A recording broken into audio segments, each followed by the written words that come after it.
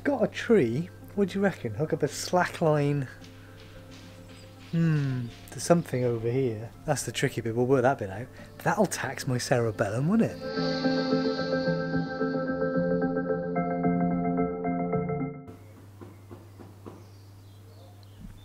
It's just like the basal ganglia. Let's talk about the cerebellum in the same manner. Now, I was going to say the cerebellum is fun because the cerebellum is one of those structures that lets me do all the fun things that I like doing. I spend a lot of time working on my cerebellum. My cerebellum spends a lot of time working with me. But as I've tried to distill this down into something right for what I think my audience is, I've been reminded why I've been putting off this video forever. We'll do the same thing as we did for the basal ganglia. We'll introduce the cerebellum as I would normally introduce it if it comes up in a topic. We will look at the anatomy, the lumps and bumps, the parts of the cerebellum, but this in itself is very difficult, so it's going to kind of be an overview. I'll see what photos I've got, and we'll talk about the blood supply of the cerebellum. I can deal with that. That's important and very helpful. We'll talk about some of the wiring, but only a little bit.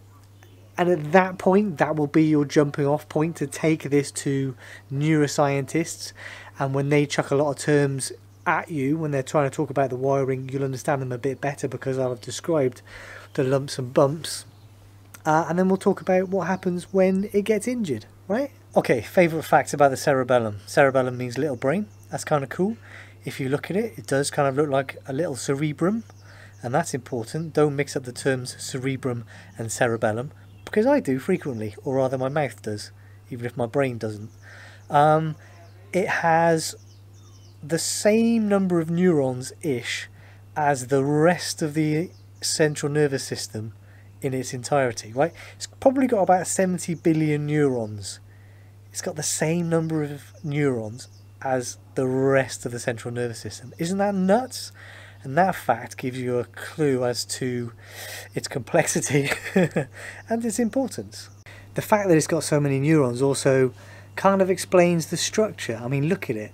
The reason it looks like a little brain is because it's got lots of little folds. The cerebrum's got big folds, gyri and sulci, and the cerebellum has got lots of little folds. All those little folds, whenever we see little folds, what does it give that organ? It gives it a lot of surface area. So, I mean, generally speaking, we see the grey matter around the outside, the nerve cell bodies, and then the white matter, the axon surrounded by myelin, run away from the edges to wherever they're going to, or vice versa. So those little folds give lots of surface area, so lots and lots of neurons. Why do I describe the cerebellum as the fun area of the brain? Well, a lot of what we were talking about with the basal ganglia also applies to the cerebellum. All these systems are linked up and they use each other. Now look at my swim stroke and look at my golf stroke. They're incredibly complicated movements that took me years and years and years to learn, bit by bit by bit by bit. And then think about walking. Think about the movements I'm making to make speech, the coordination of all these different parts. It's incredibly complicated. And yet, if I don't play golf for a year, or even 2 years, I'm actually pretty confident I can rock up with me dad to the first tee and hit the ball, after a little bit of a warm-up maybe. And I can hit the ball. That incredibly complicated movement is still there. That's the cerebellum. Your handwriting, your signature, your dance moves, all of those complicated movements, all those sequences that you've learned are stored in your cerebellum. So the cerebellum is a place of motor learning. It's a place of motor coordination, so it's modulating the motor stuff that's going past. We talked about the basal ganglia doing similar things to let us make complicated movements from similar ideas. The cerebellum is also it's key to that. And very important to me again these days, in the last few years, is it's also tied into the vestibular system. So it's important in balance. Now if you think about rock climbing, which uses balance, movement, I'm learning all those things. It's all cerebellum. So it's the cerebellum and lots of other bits and bobs, but it's the cerebellum that lets me do the things on the climbing wall, on the rock, on the boulder that I enjoy doing so much. And the movements that I learn through training, they get stored in the cerebellum. So the more I learn, the better I get, and that learning doesn't really go away.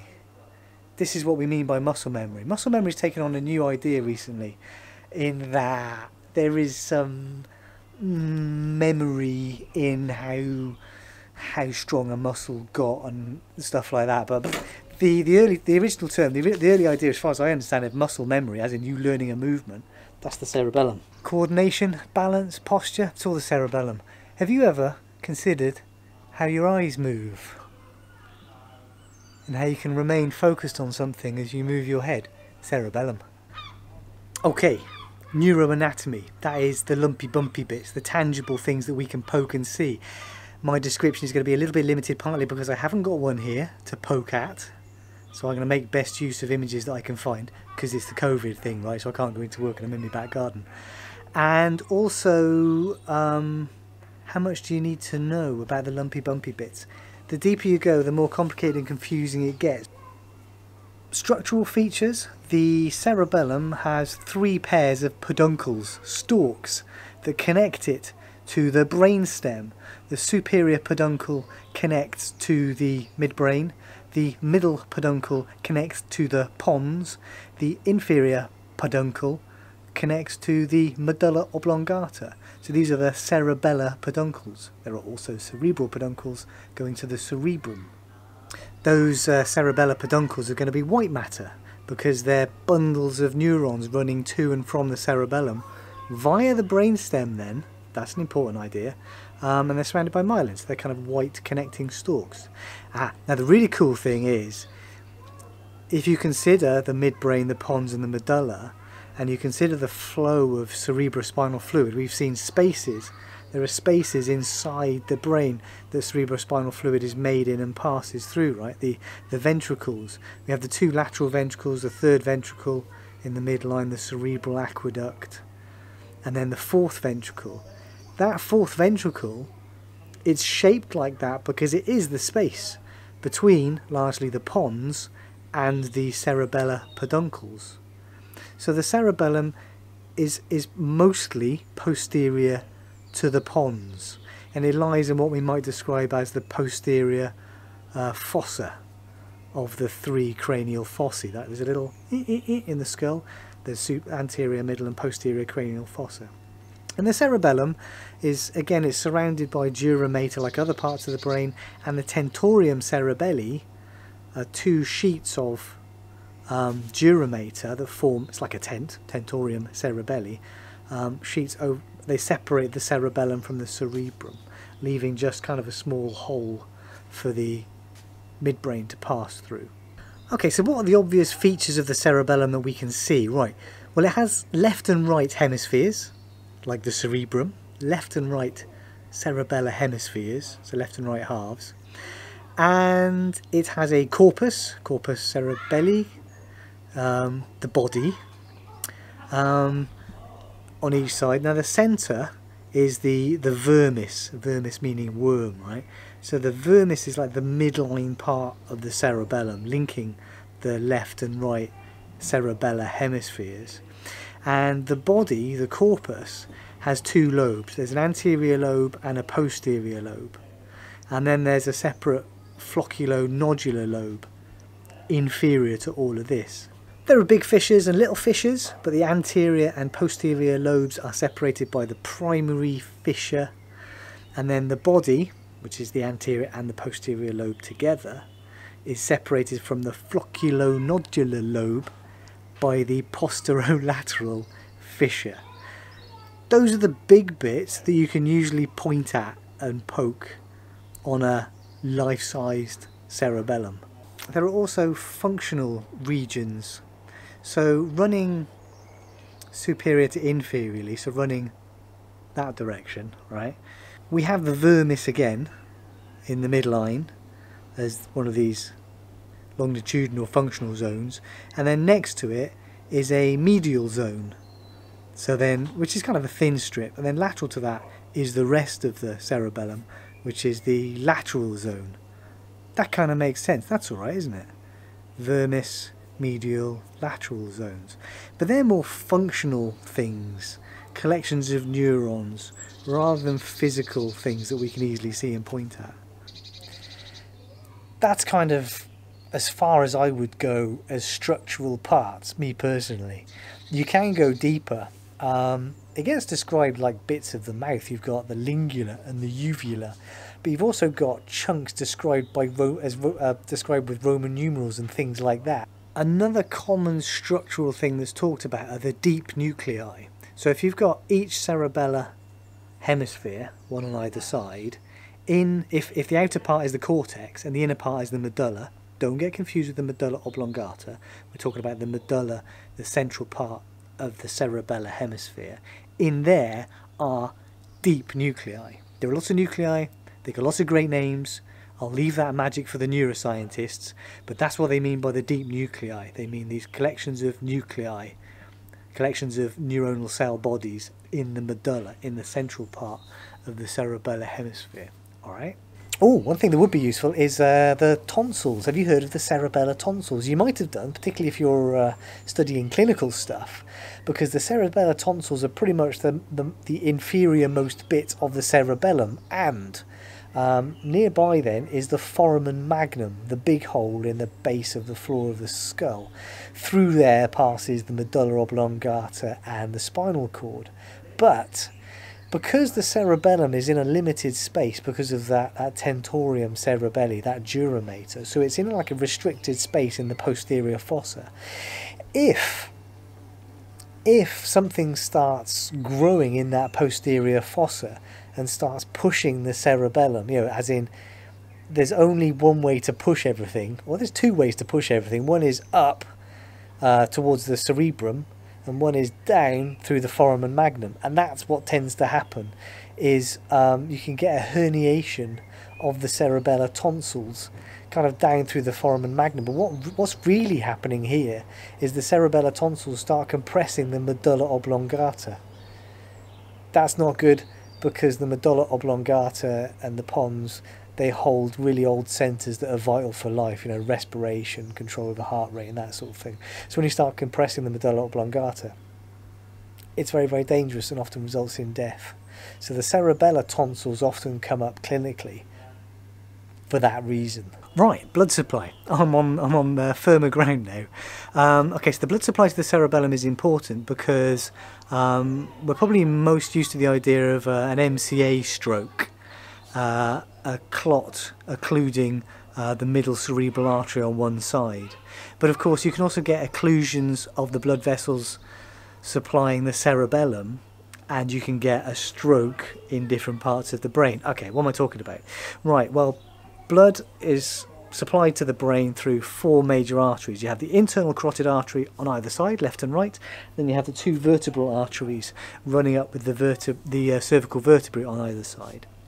Two vertebral arteries, one left, one right, pass into the cranial cavity through foramen magnum, and they join together to form the basilar artery, and the basilar artery runs between the skull, the clevus of the skull, the bony bit, between that and the brainstem, medulla oblongata, pons, midbrain, supplying blood as it goes, and then the basilar artery ends as the left and right posterior cerebral arteries, which supply blood largely to the posterior parts of the brain, and they link up with the other blood vessels to form the circle of Willis. So, how does the cerebellum fit into all this? This stuff is sensibly named. There are three pairs of arteries supplying blood to the cerebellum, and they'll supply different parts of the cerebellum. The first pair, if we're going from inferior to superior, are the posterior inferior cerebellar arteries, and they actually usually branch from the vertebral arteries. So these are branching before the basilar artery has formed. That's the posterior inferior cerebellar arteries. And as we ascend, the second pair are the anterior inferior cerebellar arteries. Alright, so that's another pair that run off, and those come from the basilar artery and run around the cerebellum, supplying it with blood. Can you work out what the third pair are going to be named? The third pair are the superior cerebellar arteries, and they branch from the basilar artery just before it ends, so they're right next to the posterior cerebral arteries. So those superior cerebellar arteries then run around kind of the superior part of the cerebellum. Cool and useful fact, the labyrinthine artery is usually a branch of the anterior inferior cerebellar artery. Labyrinthine artery. Now where's that going to go? Clues in the name. It runs into the internal auditory meatus and it's going to supply blood to the labyrinth. It's going to supply blood to the structures of the inner ear. So if that artery gets occluded on one side, it's going to have effects on usually balance, possibly hearing. Okay, wiring. This is where it gets messy and we start to cross over to the neuroscientists. A lot of tracks run past the cerebellum. If it's got cerebello or cerebella in its name, it's going to or from the cerebellum. So if it's a spinocerebella, it's going from the spinal cord to the cerebellum. If it's got cerebello in the first part, then it's going from the cerebellum to something else. Alright, so what does it connect to? There are tracks running into the cerebellum from the vestibular nuclei, from the spinal cord, from the cerebral cortex via the pons, and from the reticular formation. So vestibular, we talked about, that's balance. Yeah, the connections, well, connections with the spinal cord, they're modulating motor stuff that's going past. So that's relating to the stuff we were talking about before, coordinating movement. And obviously it's then involved in balance and movement and posture. These are all tied together by the cerebellum. There seem to be other functions relating to the cerebrum, cognitive stuff, which are not understood yet. Much of this wiring isn't fully understood yet. The reticular formation. So the reticular formation tends to be involved in arousal, you know, consciousness, being asleep and awake, that sort of thing. These tracks are going to have lots of names, but they're going to include vestibulocerebellar tracts, spinocerebellar tracts, reticulocerebellar tracts. You see what I mean? But there will be others. But look in the name for the clues as to where it goes. Might not tell you what it does though, because they might not know yet. Where does it send connections out to? Kind of everywhere. It sends outputs to the vestibular nuclei again, to the red nucleus, which is in the midbrain. It's near the substantia nigra. It seems to be involved in movements of the upper limb. It sends connections out to the olivary nuclei, which aren't entirely understood, but again are involved in movement, probably modulating motor tracts and that sort of thing. Sends stuff out to the thalamus, which is like the sensory sieve. All your sensory stuff goes into the thalamus. The thalamus kind of decides what to send off to your higher levels, right? So it's but that's interesting, the tie into the thalamus, we'll come back to that. Also sends outputs back to the reticular formation and to lots of other places as well. And again, there's a lot of wiring that's kind of been mapped out, but it's not understood. It's there, but it's not understood. That's the beauty of neuroscience, right? Now the eyes are very special. There's a lot of anatomy in here, but there's more to it than that. I mean, look at, it's so easy, isn't it, to keep your eyes on something. So there's a region in the retina, the fovea or the macula, which is like your high def bit, and everything else around here is a little bit blurry, but right here it's super in focus.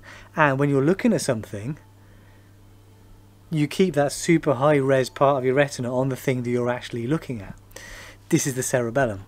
There are loads of automatic movements of the eyes that we take for granted.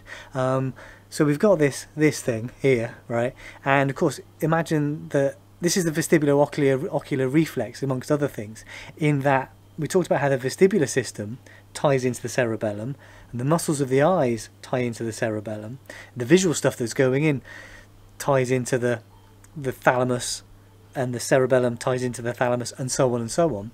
And what this lets us do then is when we're walking, when we're moving, when we're running, when we're just looking at a camera, it's very easy for us to keep our eye on our target as we move our head, because the semicircular canals are giving the cerebellum movement information about how we're moving our head, and this is then feeding back to the movements of the eyes so we can keep our fovea focused on whatever it is that we're looking at.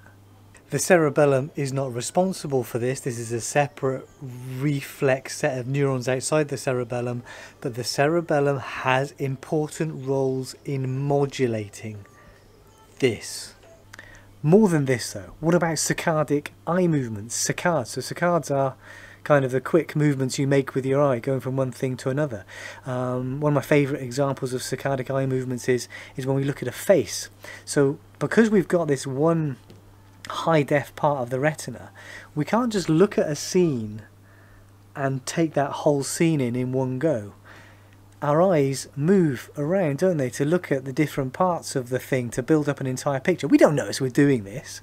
And these are also saccadic eye movements. So when you look at a face, particularly a new face, you'll look from eye to eye to eye to eye to eye. Your eyes will flick from one eye to the other, and then you'll dip down to look at the mouth, eye, mouth, and then you'll grow to add the chin and the brow and the nose and other details of the face. Your eyes will just flick around that face as you're talking to this person, and your brain will build up a picture of that face. So that's the crux of it. Very similar to the basal ganglia, but much more about motor learning complex movements, storing those complex movements for the future so you can reproduce them. If different parts of the cerebellum are injured, different functions are going to be lost, or different signs or symptoms are going to be seen. But that's quite rare. I know a lot of neuroscience papers refer back to World War I soldiers who had damage to their cerebellums, and a neuro guy wrote down a lot of what they experienced and what he observed, and it is, as you would expect, problems with balance, a kind of like a staggering gait, and just like the basal ganglia, difficulty in making fine movements, but also overshooting a target or undershooting a target, not quite, you know, picking up the glass, but reaching too far and knocking it over, or not quite getting far enough. Those are signs of cerebellar dysfunction. But also, as you're reaching for that object, an intention tremor as you get close to an object, as you try to fine-tune that movement, might be seen. So ataxia, that coordination of movements, that sort of thing. So very much balance and coordination. Eye movements can be affected, but you know, specific parts of the cerebellum have to be damaged for eye movements to be affected. You might also see a reduction in muscle tone. You might see hyporeflexia, so reflexes might be depressed a little bit. So that's the cerebellum. Not my finest work, but I'm working with what I have available to me. And hopefully, I mean, that is how I would pitch the anatomy of the cerebellum to groups of first or second year medical students, to physician associate students. It's maybe a little bit, I don't know, a little bit variable, but that's it. That gets a lot of the core and ideas across, the core structures across, and then you can leap off that into the world of neuroscience and let the neuroscientists give you a whole bunch of other terms. Don't get too confused by their terms, because you will read more than one term for the same structure. So it's just difficult. I can't make it easy. It is just difficult, and again, like much of neuroscience, it's still being worked out, which is part of the excitement. But the cerebellum is very important to me as a climber, as a cyclist, as a runner, as a human being that likes to move and enjoys balance. So one of the reasons I wear a helmet. I just like my brain generally. My brain's kind of important to me. Anyway, right, enough rambling. This might be a long one, I guess. See you guys next week, maybe.